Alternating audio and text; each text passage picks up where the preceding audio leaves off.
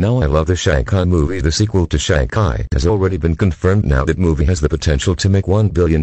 It make a lot of money in 2021. It was better than majority of movies that came out that year. I must say I barely saw any movies that year. I look at the list of movies for 2021 trash movies. Okay, with that rant gone, my opinion of getting people back to watching TV shows would be to make Shanghai into a TV series. Let's say if Netflix could get a hold of the rights to make it into a long-running fantasy TV series, I think it would be the greatest show on Netflix. It will definitely bear Stranger Things and Cobra Kai combined, which are both one of my favorite shows. I would definitely watch it. I guarantee you fans will lose their minds with happiness and joy. As movies are good, but I am going to be honest, movies feel rushed. TV series always makes you feel comfortable and you trust the characters more when you can watch them in 9 to 13 episodes. You are able to expand the universe, give the characters more personality. I would have to say I doubt we will ever see Shanghai turned into a TV series. Creativity, it don't hurt to cash grab off a popular movie. Now I think Shanghai reminds people of Bruce Lee. Is when you watch the movie you think of Bruce Lee.